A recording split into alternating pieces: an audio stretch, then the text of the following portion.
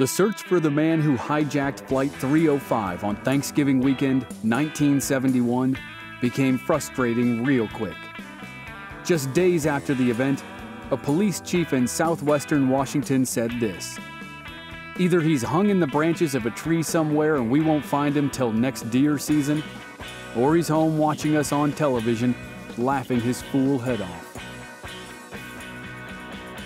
Days, weeks, and months passed, and the hijacker seemed to have simply vanished.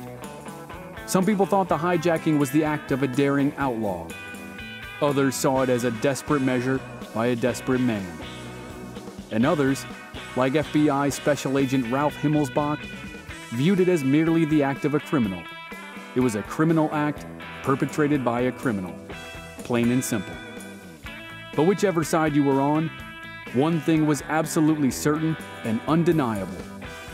The mythological and legendary status of D.B. Cooper and the hijacking of Flight 305 would only continue to grow.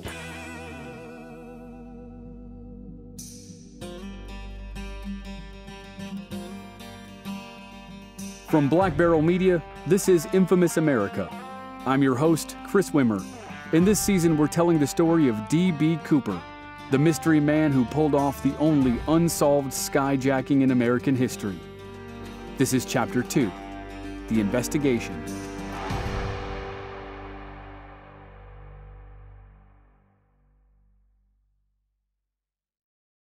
As the country settles in for Thanksgiving dinner in November 1971, many eyes are on a game of the century in college football.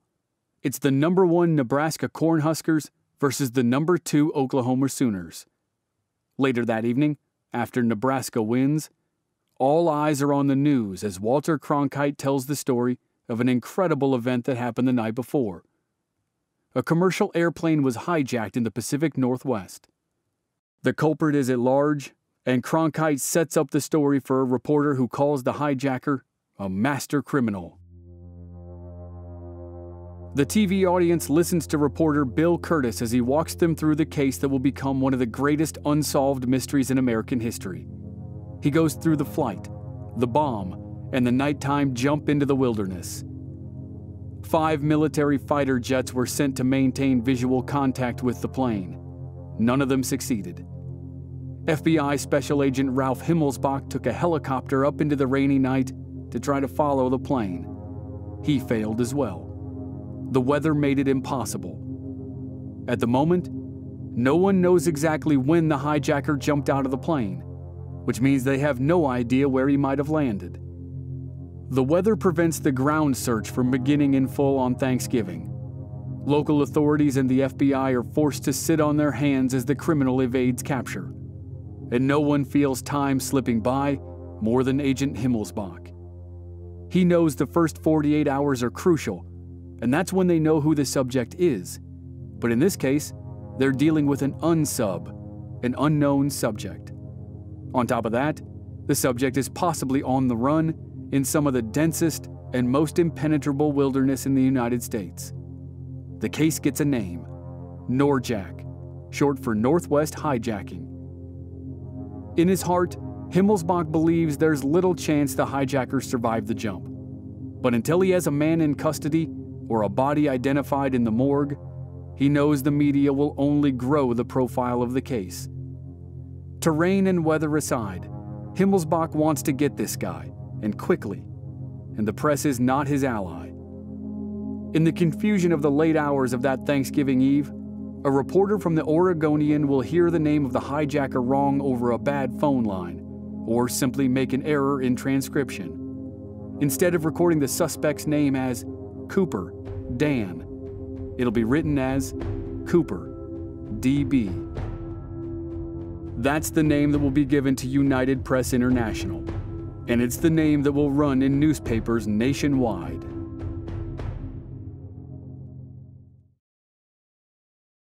Hey everyone, I've got a quick podcast recommendation for you. It's an unsolved true crime show called The Trail Went Cold, hosted by Robin Warder. Each week, Robin outlines the facts of an unsolved case and then provides his own theories and analysis about what might have happened. He's done over 200 episodes and mini-episodes over the course of 4.5 years, and new episodes get released on Wednesdays, just like Infamous America. The Trail Went Cold is like the TV show Unsolved Mysteries, which is fun because here in July of 2020, Unsolved Mysteries just got revived by Netflix. Subscribe on Apple Podcasts, Spotify, Stitcher, or wherever you're listening right now. And head over to trailwentcold.com for more information. Thanks, and now back to our own unsolved mystery about D.B. Cooper.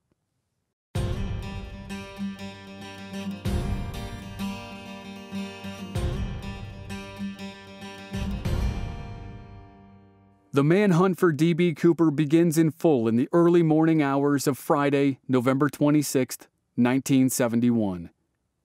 Deputies mobilize from multiple counties of southwestern Washington.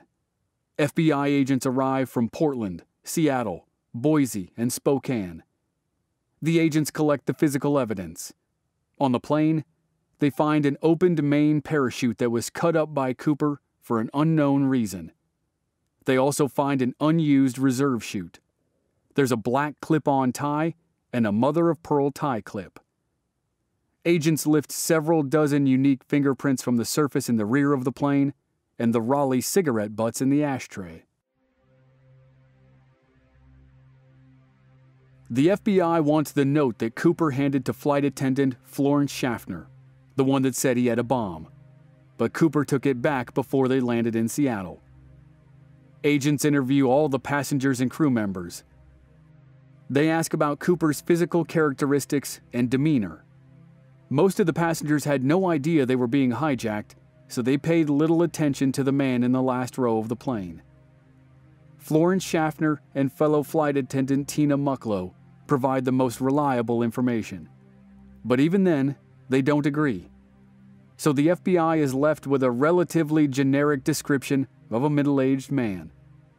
He's a white male in his mid-40s. He's between 5'10" and 6 feet tall. He weighs approximately 175 pounds, with an average build and olive complexion. He wore a dark suit with a black tie, and early in the hijacking, he put on a pair of dark sunglasses to hide his eyes. The rough description goes out to law enforcement, and they begin creating a composite sketch. Now that they have a vague description and a name that may or may not be real, a group of agents try to figure out who the man is. Another group works with Northwest Orient Airlines to try to figure out where he is. They map out the flight plan. They compare communications between the plane and the ground to descriptions of the events between Captain Scott and his crew. The flight crew reports a significant change in cabin pressure at roughly 8:13 p.m. The theory is that the change happened when the hijacker stepped off the end of the air stairs.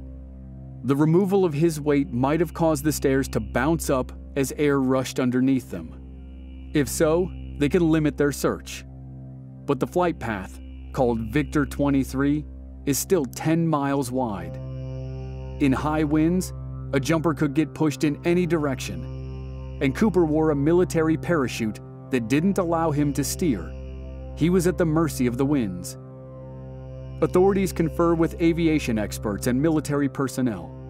They narrow the search. They'll concentrate on an area of 25 square miles that's east of the Columbia River. It stretches from Lake Merwin down to Vancouver, Washington. It's big, but it's better than the original search area that was 5 times larger. Still, it's a daunting amount of land to cover. It straddles 2 counties, and it's approximately the size of the Portland metro area. It's full of towering pine trees and endless thickets and brambles. Much of it is not accessible by road. Authorities divide the terrain into 6 areas. Searchers lace up their boots and trudge through the forest. The cold rain is not cooperative. When the weather permits, light aircraft and helicopters crisscross the search area. The local parachute expert who provided the main chutes says they're looking for a white canopy. If they're lucky, the hijacker got himself stuck in a 200-foot western hemlock. And with the ground search underway, FBI offices begin to work on a profile of D.B. Cooper.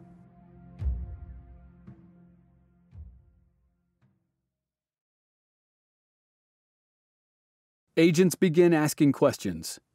Was Cooper familiar with airplanes, or maybe an expert? When he bought his ticket, he'd asked if he'd be flying on a 727 aircraft. Did he know that that type of plane had the air stairs in the back? That plane was used by intelligence agencies in the Vietnam War because of the stairs. They dropped loads of supplies by parachute. Is Cooper in the CIA? Or was he in the CIA? And the parachutes might have been a bigger mystery. He'd ordered 2 sets of chutes. Each set had a main chute that was worn on the back and a smaller reserve chute that was worn on the chest. When the chutes had been delivered to the plane, there were 2 fully functioning main chutes. But one of the smaller reserve chutes was a dummy chute. It was meant for use on the ground during training. It was sewn shut. When the plane finally landed in Reno, Nevada, authorities ran inside and found one main chute and the fully functional reserve chute.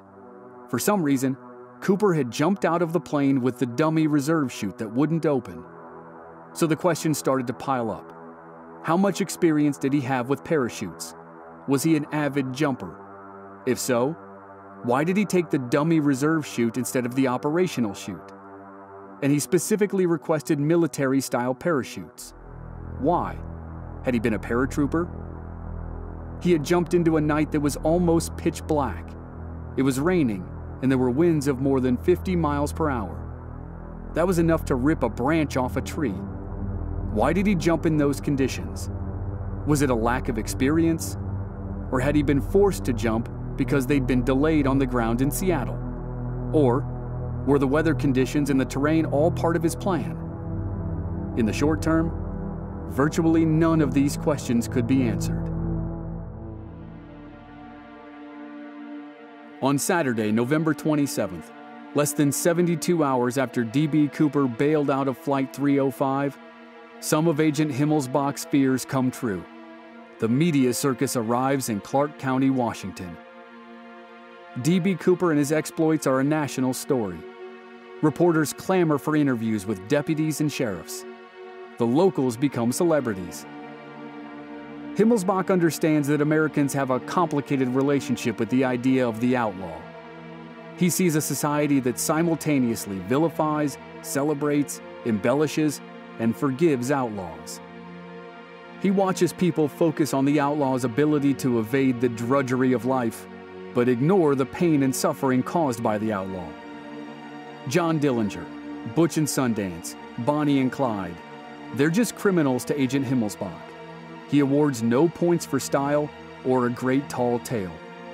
He resents that they're celebrated, and he knows that the longer Cooper stays free, the more likely his name will end up like the rest. So searchers blanket the possible drop zone, and the FBI releases the sketch that will become iconic in the history of American crime.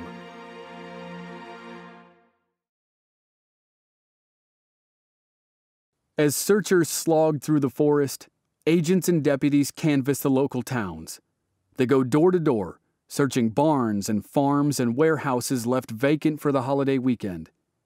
They quiz bartenders about any suspicious types they might have encountered. Agents go to every hospital in the area. Has anyone been admitted with a twisted ankle, or a broken leg, or a dislocated hip? Anything that might have been caused by a fall from a great height. And while agents and officers work, they have to fend off treasure hunters. People descend on the area in droves as they think $200,000 might be lying on the ground somewhere. Officers search the rivers and the area around Merwin Dam and the adjacent lake. Authorities speculate that the hijacker knew the region. He picked out Tacoma from the plane while sitting with Tina Mucklow. Maybe he knew the dam and used the lights from it as a vantage point. But if he landed in Lake Merwin near the dam, most people believe he drowned. In all these places, farms, bars, hospitals, rivers, and lakes, the police find nothing.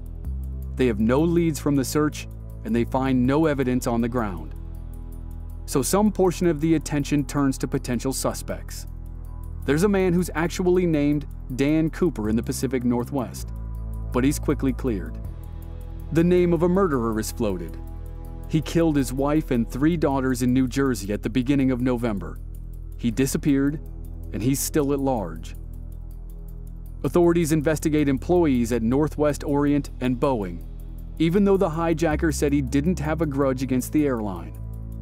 This angle remains on the minds of agents as the investigation moves along. By Sunday afternoon of the holiday weekend, the FBI artists have completed their composite sketches. There are 2 of them, and now there's a face to go with the name D.B. Cooper. The first sketch becomes known as the Bing Crosby sketch.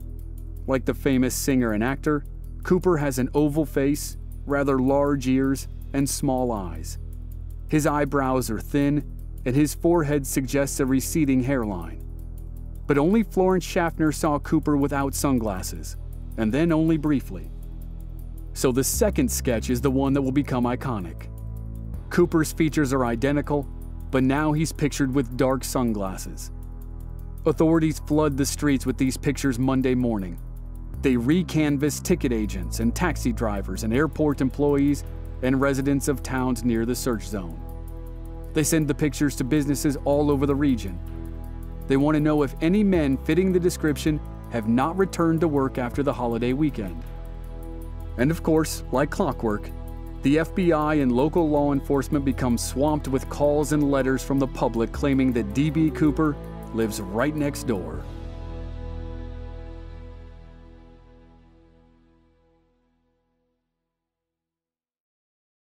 He's a retired pilot from Twin Falls. He's a skydiver from Butte. He's a former paratrooper from Tuscaloosa. He's a race car driver from Pomona. One call claims to have picked out D.B. Cooper as an actor on a rerun of Perry Mason. Multiple calls come in about a man named Ted Mayfield. He's a skydiving instructor. He's a veteran. He's had run-ins with the police and the FBI. He fits a profile that many future Cooper suspects will fit. Mayfield claims he was contacted by the FBI to find parachutes on the night of the hijacking. He'll remain linked to the case. But for every Mayfield, there are hundreds of names that lead nowhere. In January 1972, 2 months after the hijacking, experts try to recreate the change in cabin pressure they assume was caused when Cooper jumped out of the plane. They bring in the cockpit crew from Flight 305 and send them up in a Boeing 727. A team pushes weighted pallets out of the back of the plane that are equal to the hijacker and the load he was carrying. The crew of Flight 305 agree the recreated sensation is identical to what they felt on the night of the hijacking. Authorities are now confident they're looking in the right place, but they still haven't found anything. And the search continues to be formidable. Winter fully arrives, and the rain turns to snow. It was difficult to search the wilderness of the drop zone in the rain. It's nearly impossible in the snow. The search by air grows to include the use of the SR-71 Blackbird spy plane. Hundreds of square miles are searched, but to no avail. As winter deepens in the region, the physical search for D.B. Cooper stops. At that point, the focus is on the money. The serial numbers on the individual bills were quickly, but meticulously, recorded the night of the hijacking. They're published in catalogs and delivered to banks. While the hijacker added weight to his load by requesting $200,000 in $20 bills, he gave himself currency that wouldn't raise suspicion. Trying to spend 50s or 100s in a region where unemployment was higher than the national average might attract unwanted interest. The serial numbers are forwarded to banks throughout the Pacific Northwest and down into California. They're sent to casinos and racetracks that deal in massive amounts of cash. Northwest Orient offers up to 15% of any recovered money as a reward. Media outlets get in on the game. A newspaper in Seattle offers $1,000 for the first Cooper 20 that's found. The Oregon Journal raises the offer to $5,000. As time passes and none of these efforts pay off, the serial numbers are printed in the newspapers for the public to see. With each new step taken by exasperated law enforcement officials, the problem grows bigger instead of smaller. Now, the confessions start to roll in.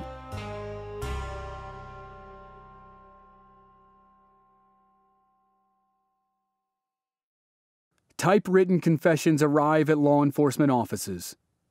Ransom notes using letters cut and pasted from magazines arrive at newspapers like something out of a Hollywood movie.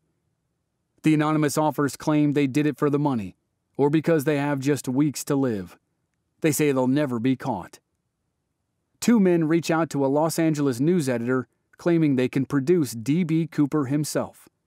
They want to sell their story for $30,000.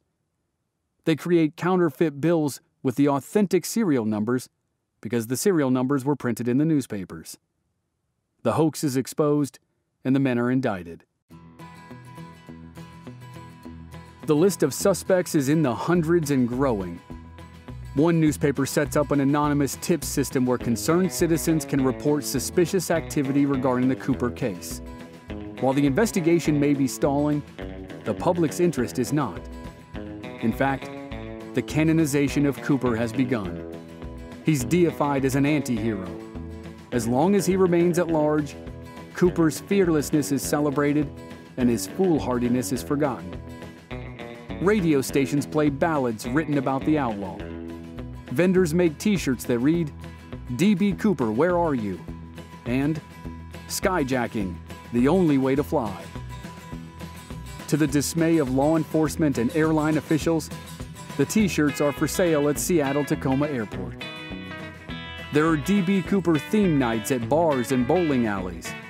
A local tow truck company offers prizes for the best short story about what might have happened to the hijacker. Some law enforcement officers will confess later that, by this time, they secretly hope he pulled it off and is sitting somewhere counting stacks of wet $20 bills. After all, no one got hurt. But for the most part, authorities hate the positive spin on Cooper, and many in the public agree. A retail store owner threatens to fire any store manager who sells Cooper memorabilia. Cooper clothing is banned in schools. One high school teacher in Seattle thought he'd trained himself not to be shocked by anything kids wear. But he says, "This latest piece of sick Americana is too much even for me." Agent Ralph Himmelsbach shares all these sentiments and has a few additions of his own. He despises the media glorification on principle, but also because he fears copycats. He worries about a new trend in air piracy, and his fears are prophetic. More than anything, Himmelsbach sees no daring in Cooper's actions. The agent says, "I think he was a stupid, desperate rascal, a brutal, unscrupulous man who endangered the lives of 40 people for money." Himmelsbach's resentment of the hero worship drives him as much as his desire to capture Cooper or recover the money.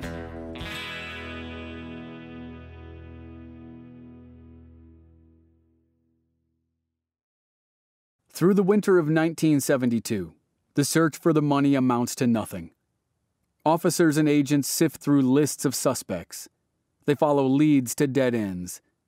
In early March, the FBI and the governor of Washington seek the help of the U.S. Army. They set up headquarters and bivouacs in Hilo landing areas near Lake Merwin. But they have little success. The snow continues into April.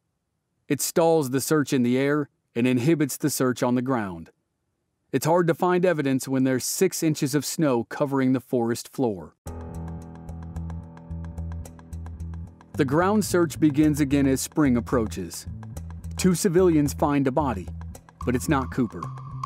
It's a young woman who will be identified as Barbara Ann Derry. Years later, her murder will be linked to possible serial killer Warren Forrest. Agent Himmelsbach feels the investigation beginning to lose steam. He and the FBI have spent the winter investigating cold calls, skydiving schools, former members of the intelligence community, and people affiliated with airlines, airports, and airplanes. And then Himmelsbach's fear of copycats is realized. The attempts begin in January 1972. Garrett Trapnell hijacks a TWA flight out of Los Angeles, bound for New York City. He's armed with a .45 caliber handgun he was able to smuggle onto the plane. He asked for a ransom of over $300,000 and for the release of political activist Angela Davis. Authorities storm the plane on the ground in New York, and they injure and subdue Trapnell. In early April, Richard McCoy Jr. hijacks a Boeing 727 out of Denver, Colorado. Just like Cooper, he uses the air stairs to parachute out of the plane with $500,000 in a duffel bag. He lands safely, but he's apprehended days later. He was able to spend just $30 of his haul. The similarities to Cooper's hijacking set off alarms immediately. It isn't just that McCoy's MO matches Cooper's. McCoy looks like the composite sketches. But McCoy has an alibi for Thanksgiving weekend. He was in Reno, Nevada, and his story is corroborated. For now, at least, Richard McCoy is not D.B. Cooper. The search in the wilderness south of Lake Merwin eventually tapers off. Soldiers return to Fort Lewis. Sheriffs and deputies return to the day-to-day business of Clark and Cowlitz counties. Agent Himmelsbach and the FBI are left with just the paper chase. They're looking for an apparent ghost. The interest from the public dwindles as well, but it never disappears. Newspapers revisit the case on each anniversary. A tavern near Ariel, Washington, starts an annual Cooper Days festival. Fans of the folklore and self-proclaimed experts gather to trade Cooper stories and theories. As the years pass, most people involved with the case resign themselves to the fact it might remain unsolved forever.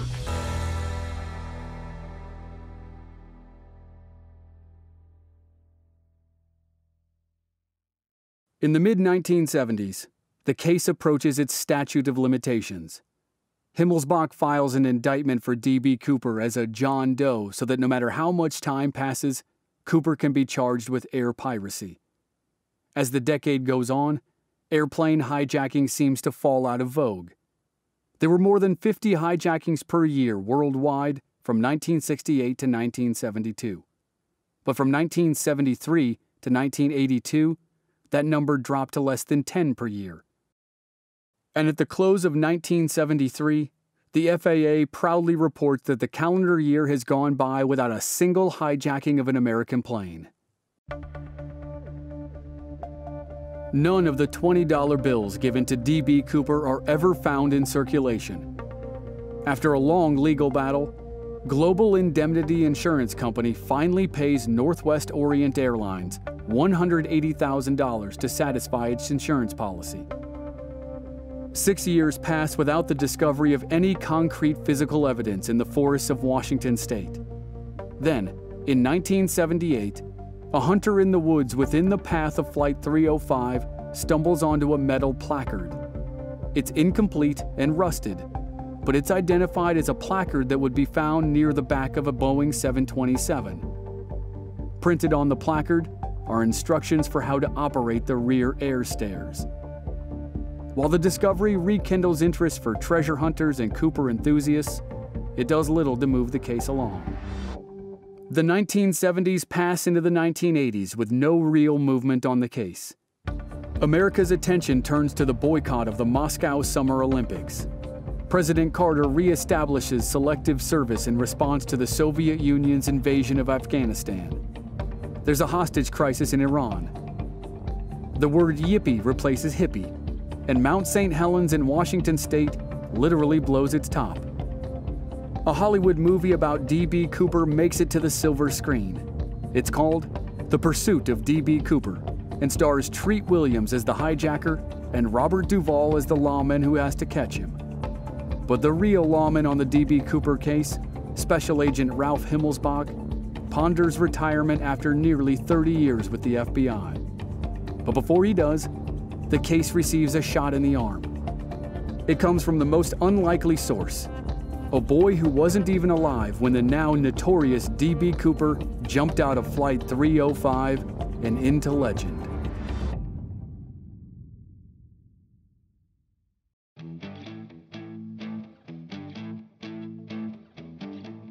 Next time on Infamous America, an 8-year-old boy uncovers the first physical evidence of D.B. Cooper in nearly a decade.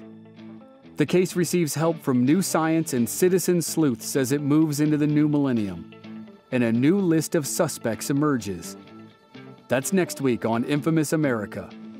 And if you're a member of our Black Barrel Plus program, you already have access to the full season. If you're not a member, you can sign up now through the link in the show notes or on our website, blackbarrelmedia.com. Members receive access to each new season in its entirety 1 week before the season begins for the general public. And members receive exclusive bonus episodes. Sign up today for just $5 per month. This season was researched and written by Jamie Lyko. Audio editing and sound design by Dave Harrison. I'm your host and producer, Chris Wimmer. Find us at our website, blackbarrelmedia.com, or on our social media channels. We're Black Barrel Media on Facebook and Instagram, and B-Barrel Media on Twitter. And you can stream all our episodes on YouTube.